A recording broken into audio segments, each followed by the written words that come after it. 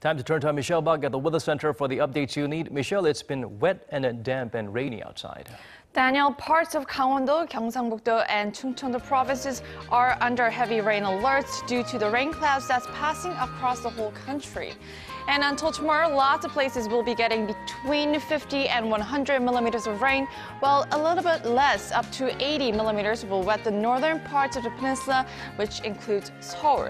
And by tomorrow afternoon, the rain will be over and it'll be generally cloudy. Meanwhile, Beijing will be hotter and sunny as well. And checking out the readings for tomorrow, Seoul will be cool in the morning, while Busan and Jeju are still on the hot side. And into the day, as it gets brighter, most places will be rising to 29 or 30 degrees. And the highs are expected to cool off on Friday as the nation gets yet another round of rain. I'll leave you with the weather conditions around the world.